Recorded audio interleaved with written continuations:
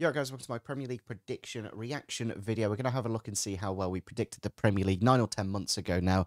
So let's dive straight into the video and see who we have in number 20th. We have got Sheffield United, rock There we bottom go. of the Premier League for me.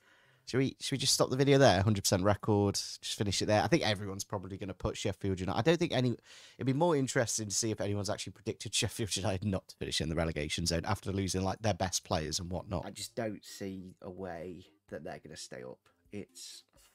I would like it, but I just don't think they've signed enough, and they've lost arguably their best player to Marseille. Ndiaye obviously scored all their goals last season pretty much, so I don't quite see the plan there for Sheffield United. Obviously, it's a great amount of money getting promoted and coming back down, but I just don't see them having enough to stay up in the league. Then we've got Nottingham Forest. Well, I mean, I'm not a million miles away with Nottingham Forest, to be fair. You know, only 2 or 3 spaces out. In my head, I don't know. I just felt like the wheels were going to come off, and they kind of did to some extent. Obviously, Nuno just grind. To be honest, this is the lowest amount a team has ever stayed up in the Premier League. That in its own tells you how bad the 3 in the bottom have done. To not even get 30 points, the teams in the bottom. And Forest had a points deduction as well, so they should have technically had 36. But obviously, that is a factor. But still, to stay up on 36 would have been, I think, one of the lowest amounts. Usually you need your special 40 to stay in the Premier League. So, I don't know. I just felt like they've not done well, but they've just done slightly better than the 3 worst teams, basically. That's what Forest have done. Who miraculously stayed up last season. I don't see them pulling off any miracles this time, and they'll probably get relegated. Obviously, no Keylor Navas. Lingard's gone, which is a lot of free wages there, so they could bring in another really miss Lingard. 30 or 40 players to invest into the team, of course. So, I don't know. They kind of got lucky. Steve Cooper is the only reason they stayed up, is because he's a good manager. I'm interested to see where he goes, actually. I don't know if like Norwich or even Hull looking at him, maybe. The players that they have aren't that great, and they got very lucky last year. Crystal Palace next. Well, to be fair, before Glasner, things weren't looking great. They probably would have stayed up anyway, because how bad these 3 were. But that is probably going to be one of my biggest out of position 8 difference. I don't think we're going to get a bigger 8 difference. But they did have an incredible end to the season. And I think I'm really excited to see, like, beating Villa. I know Villa played quite a weak team, to be fair. But some of these results, like the Man United game, they absolutely cooked Man United. Obviously, they have the injuries and whatnot. But, like, this team that Palace are starting to put together, the Wharton, and then this front 3, this is like Messi, Neymar, and Suarez level front 3 quality at the minute. Like Mateta scored 13 and 13, something like that. Obviously, if they can keep Elise and Eze and Mateta in the summer and build on this team, you know, get a couple of defense, like obviously Klein's probably past it now.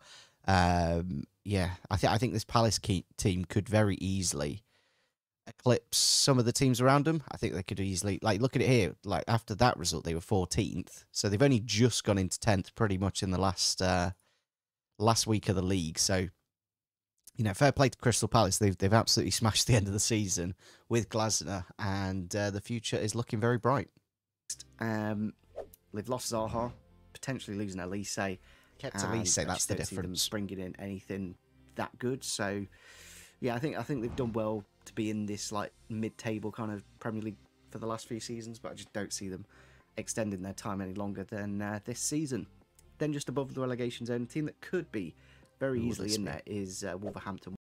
It's not the worst shout, because they did like sack. I don't know if Lopetegui would have been manager at this point or not. I don't know if they were like kind of looking a bit shaky, but Gary O'Neill's done a great job. Obviously, the second half of the season, not so much.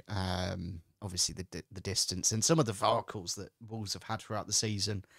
I think with some more favourable VAR decisions, you could easily see them at least 10th, possibly 9th. And, you know, I think 9th is a realistic position for Wolves. So, I don't know. Obviously, I'm only technically 3 out on my predictions, so I can't really complain on where they finish. So, Wanderers, I'll kind of take it. I'm amazed, because I remember Wolves came up originally with this great plan. I think, if I'm not mistaken, one of their centre-backs anyway. And then they've also lost Adama Traore, on a free. Done well at Fulham towards the end of the unless season. they start investing some money, which I expect them to do over the next few weeks, it's going to be a very interesting season for Wolverhampton Wanderers, and I could very easily see them in the relegation zone. Then we got Luton Town. I think this was more hope than anything, to be honest. I was just hoping that first season in the Premier League they would actually just keep up, but unfortunately, nice for Luton to stay up. So I've put them in didn't. about 16th. I think they'll just about scrape it. They'll just about have the fight needed. Obviously, Nakamba, they've gotten a permanent. That's good to see, and I'm sure they'll bring in It's a marvellous signing. a number of faces just to keep the spirit alive. I think that's the thing about Luton. They've got that spirit of coming through the playoffs, and that'll just push them over the line to stay in the league. Then we've got Burnley. Weirdly, I thought I had Burnley in the relegation zone because I knew going into this Premier League season, if they continue to play the way they did in the Championship, that they would do this and concede so many goals that, they did score. I don't know, they did, but like Luton were technically better in theory. Like, yeah. Burnley really, I don't know. Would there have ever been a point where you sack Company and give someone else the job?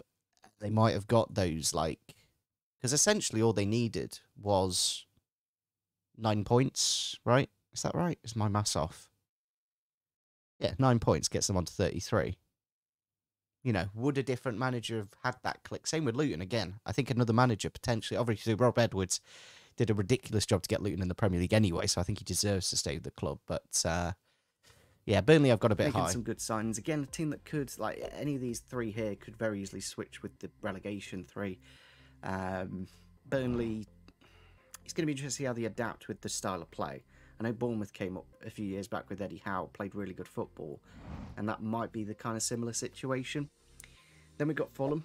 Fulham in 14, one off. That's pretty good. I've absolutely smashed that in my opinion. I don't think I can get much closer than that. Obviously, Sheffield United at the bottom, but yeah, Fulham for me, it's just very tricky to break into that top 10. But I was like that 14th to 10th kind of range for Fulham.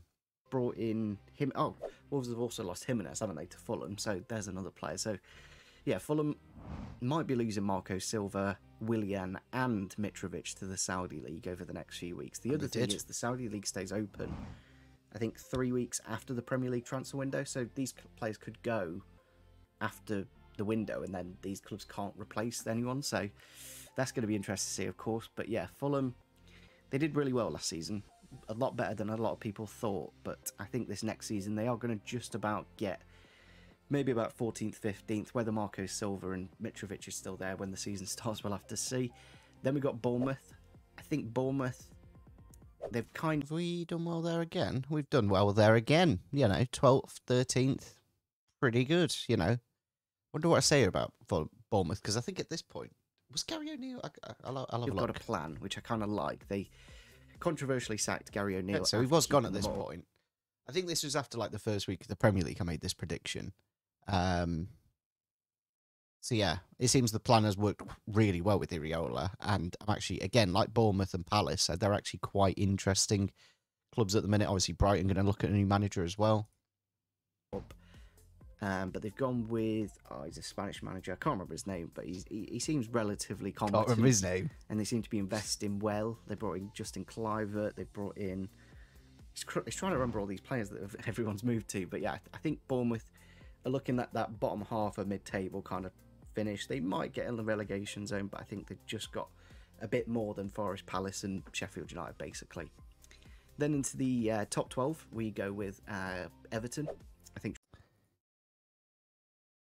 To be fair, how many points deductions did Everton have this season? Was it 8 in the end? I'm trying to think how many points Everton actually got from... Because if that is the case, basically, then Everton move, obviously.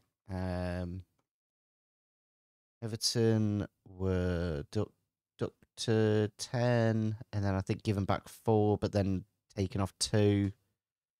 I want to say about 6, yeah. 6 or whatever. So they probably would have been where I predicted them, but Sean Dyche's first full season, he'll get some good players in that he wants to fit his style of play. I think they'll get a striker, hopefully. What happens with Calvert-Lewin is an interesting one, because obviously he's a good player, but he's just far too injury, prone. He's just always plays about 3 games, then gets injured for a couple of months. So that'll be interesting to see what Sean Dyche does. Obviously got Dan Juma, who they wanted about 6 months before. Tottenham stole him basically off him. So yeah, I think first season with Dyche they should do a lot better and hopefully avoid a relegation fight. Then we've got West Ham. They haven't actually Again, 11th, 9th. It's about the right area, isn't it? signed a single player yet, but they have got about 100 and... Well, it's technically 122 million because they're going to lose Scamacca to Inter. Obviously, that two-place difference is Mohamed Kudus, and who else did West Ham sign in the end? This might not happen. Towards the end of the that's window. What the rumour is at the minute. Rice has obviously gone for about 100 mil, so you'd expect them at least spend 70, Ward-Prowse, wasn't it? Ward-Prowse and Kudus, who 80 million. makes up 2 places. Yeah, because they won the Conference League, so that'll be something nice for him. Europa League. Then we've got Tottenham Hotspur. What's he done here? To be fair, I remember what I said about Ange, and I regret it massively because he's done a brilliant job, Ange. I think you're losing Harry Kane. I think a lot of people said this. Tottenham would finish in this like outside of the top 6, and the fact that they have finished in the top 6, only 2 points off Champions League, and with that run at the end there, they could have easily got those points. I think Ange has done a brilliant job. To be honest, I think he's really galvanised the club. I think it's got a direction now with him. He's got those standards at the club, and I'm really excited to see what they do in the summer. Obviously, they should back him. Daniel Levy should give him money with the 100 million they got from Kane. Like obviously they did spend a bit last year, but not that much really when you think about it on the net spend. So see what I said. It all does depend on Harry Kane staying at the club. If Kane stays at the club, pop him up to like 6th or 7th. But in my head, I don't see that's see with Kane 6th or 7th with Kane, and they've gone 5th. That's how well being they've at Tottenham done. at the start of the season. I just think Bayern Munich are putting too much pressure on. I think a number of like PSG are looking at him as well. I just don't see how Kane stays at the club. And then how do you replace Harry Kane in whatever 2-3 weeks basically left of the window? That's going to be the challenge for Spurs. I think as a long-term project, it's a nice one with Postecoglou, whatever his name is, the Postecoglou. Aussie. But Postecoglou. Come on, mate. yeah, it's not the greatest of times to be a Tottenham fan. Who is this but idiot? You never know. These next few weeks, the transfer window might get better. Then we got Brentford. And it did actually get quite better for Tottenham, because what did they do at the end with bits and bobs? Obviously, Brentford I've not done well with. But I kind of trusted in Thomas Frank, and I think this was before Ivan Toney got his ban. So if you throw Ivan Toney's, whatever, hypothetical 15, 20 Premier League goals, maybe you do have Brentford a lot higher in the... You probably do have Brentford a lot higher in the table, because you add 20 goals to that. That puts them on 75. Well, we'll say 70 to be fair. You're looking at numbers like more than West Ham, and I think with Ivan Toney, Brentford have a much better season. But obviously that big ban for him cost him there. Let me just have a look what Spurs did sign after Harry Kane did leave, and then we can really assess what Ange's got for next season, because that'll be quite interesting as well. Obviously, I think Brandon Johnson, was he a late one, or was he I think he was a late one. Obviously, they got Maddison, Mickey van der Ven, very good signing. Vicario, very underrated. He's had a brilliant season, So I think Ange's done a brilliant job, and I do feel sorry for putting Tottenham at 10th. Brentford are doing great stuff with Thomas Frank. They were going in the right direction. Ivan Toney should be back from his ban, I think. And then obviously they've brought in... When? So I swear he only just had his ban. I can't remember. Ivan Toney came back in like January. So Kilman from Wolves. I don't know. And I'm sure they'll probably bring What a in Kilman, eh? What a Kilman. couple of really good Danish players that we've never heard of, but, somehow make Brentford great. And, a good mid-table finish for them. Why not? Then in the final of the mid-table teams, we've got Brighton. Obviously, they've lost. Brighton, yeah. They had a bit of a fall-off at the end of the season once De Serbi had a bit of a strop, and obviously Brighton were kind of sticking to their plan, which they should do, with signings and whatnot. I think it's an interesting one who Brighton get next. But yeah, I think they probably should have finished 8th. easily, to be fair. But the fall off at the end of the season, like, start of the season for Brentford, they had some. I think it was a hat trick for Evan Ferguson. Yeah, I'm sure Evan Ferguson scored a hat trick in the first half of the season, and then he's only scored 3 goals since. So, I think a little bit disappointing. Obviously, João Pedro's had a brilliant season. So you really can't complain at that. And I'm genuinely excited to see who Brighton bring in, because I think they, like so many of these teams here in Palace, Brighton, and Bournemouth, have the potential to really push these teams above. And I don't know how you're going to break into it, but they somehow will, like Aston Villa have this season. Lost McAllister and Robert Sanchez, I think, today to Chelsea. They've also lost. Who else have Brighton lost? Casado's 50-50 at the minute with Chelsea. He's gone. So that might be another one. So yeah, I think Brighton are a good team. Like they're doing really well with what they have. The Hood was very disappointing. Converting a lot of money, which is great to see. So I'm sure they'll do well next year. Then in the first Europa League spot, it's a bit interesting. I think I could be mistaken, but I'm pretty sure there's 5 Champions League spots, and then 2 conference, like Europa League or something. I'm not too sure how it works next season, but apparently it's different. Next up in 7th, then we do have Aston Villa. Again, I think most people probably have Villa about 7th. And then Villa. Yeah, Villa, Unai Emery's done a terrific job when you really break down the squad that he kind of has. Like Ollie Watkins has had a terrific season. You've got some great goals from Leon Bailey. He started to cook when first signed the club wasn't looking too good. Obviously, Moussa Diaby coming in with goals, and it's a very it's nice because if Ollie Watkins doesn't score, you've got your Bailey, Louise, and Diaby and McGinn who can get you goals. There's not really like some clubs like your Brentfords where they're relying quite heavily on an Ivan Toney. The goals are quite nicely spread. Obviously, you still got your Ivan Toney, but you've got people behind him as well at Villa, and that's why they've had this brilliant season. And maybe should have done better in the Conference League, to be honest. Losing to Olympiacos 6-2 was a little bit disappointing. Probably had the best, in terms of the quality of the players that they've brought in, the best transfer window out of any team in the Premier League. The 3 signings they've made is Tielemans on a free, which is ridiculous. He's linked to like Spurs and even like Arsenal and stuff like that previously, so to get him is great. They got Diaby, who's a fantastic winger from Bayer Leverkusen, and they got Pau Torres from Villarreal, who's another great player. So I don't see them going backwards, so the only way they can go is forwards, and with Unai Emery, good evening, seem to be doing really well there at the minute. They could very easily push into 5th or maybe even 6th position. So why don't you just say 4th there? Why don't I just say 5th or 4th? One of these top 6 sides dropping out, which is going to be very interesting. Obviously, we had Chelsea with the off year last year. But next up in 6th position, you see, it's kind of difficult because when you putting it into this kind of like, this is where they want to be. I'm gonna go. I'm gonna annoy one set of fans either way. I'm gonna go Arsenal next. I didn't realise I did that. I don't remember doing that.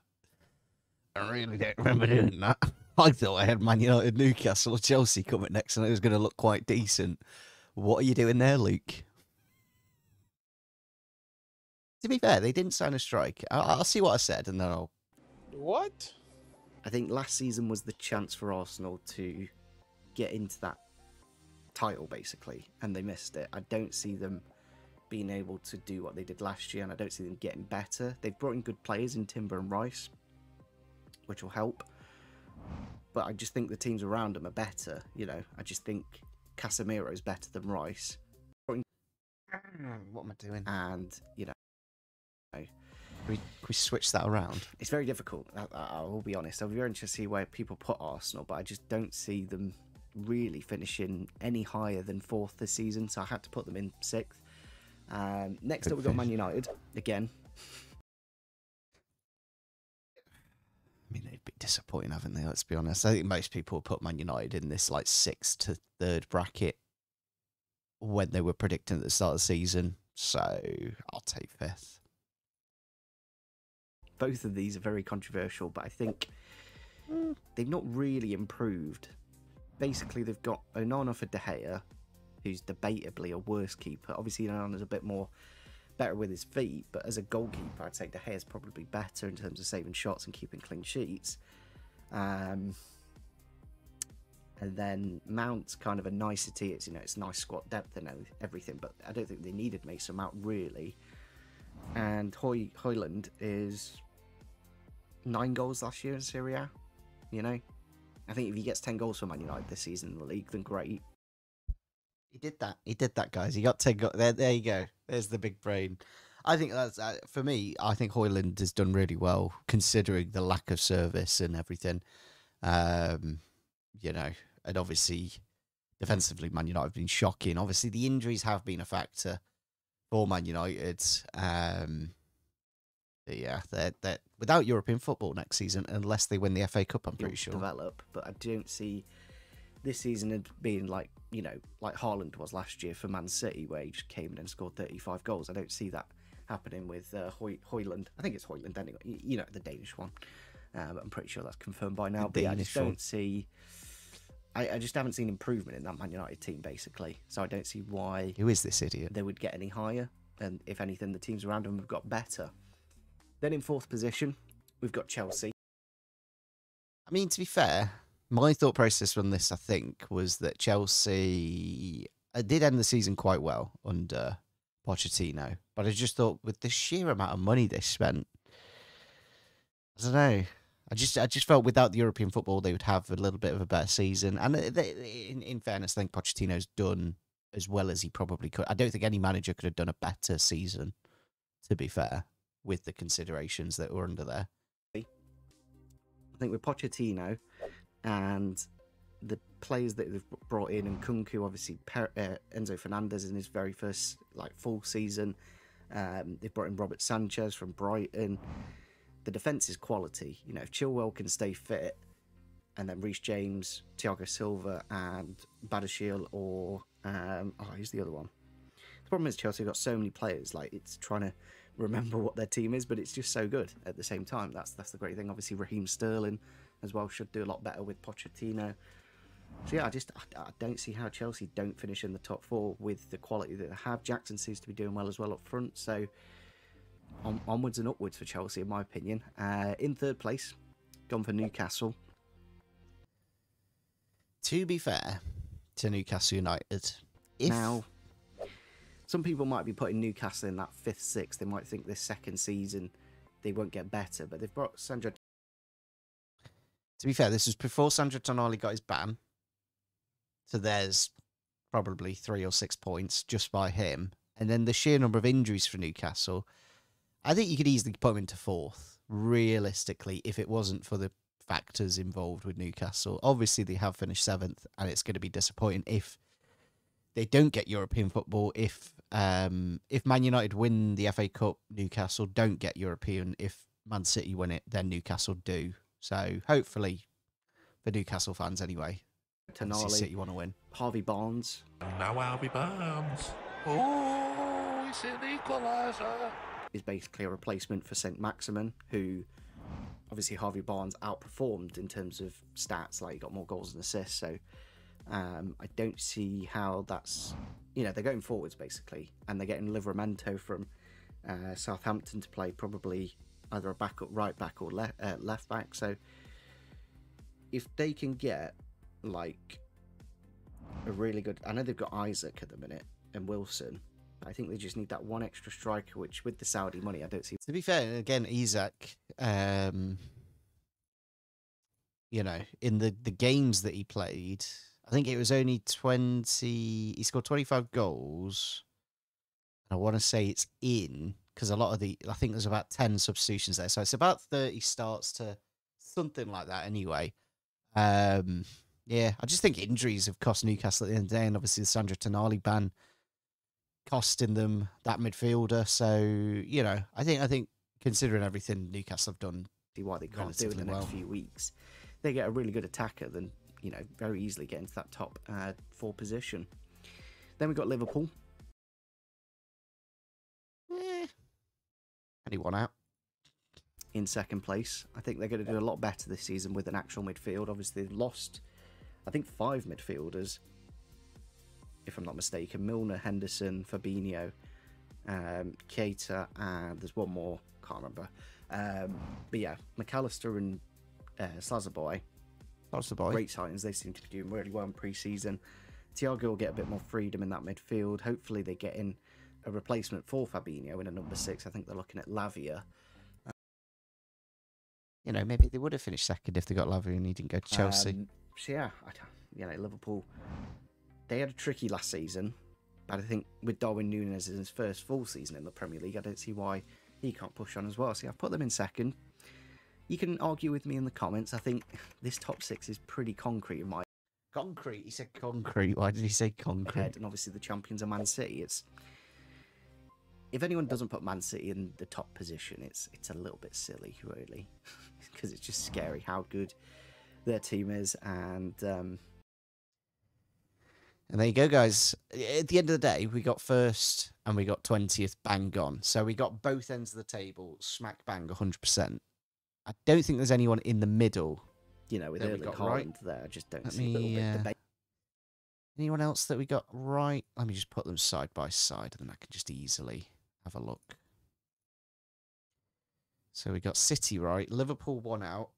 Arsenal have done very well considering they didn't really have a striker this season. And obviously, Kai Havertz has done a lot better than I thought he would have done, to be honest. And I think fair play to Arsenal. They really did do as best that they possibly could. And, you know, it's just kind of impossible to beat this City team at the minute while Pep Guardiola's there. Obviously, he's looking at maybe leaving not next season, but the season after. So maybe that's the chance for somebody else to win the Premier League for once. Yeah, Tottenham wasn't a great shout. They were 5 out. Brentford weren't a good shout. They were miles out. Same with Palace as well. But they only climbed recently in the last few weeks. Yeah, the Wolves, Fulhams, and Bournemouths and Evertons, they're kind of pretty good. It's not the worst. I think there's worse people.